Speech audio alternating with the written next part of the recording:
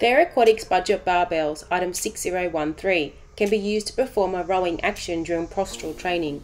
Floating the barbells on the top of the water, you can reach and pull back, squeezing the shoulder blades together, strengthening the mid-back.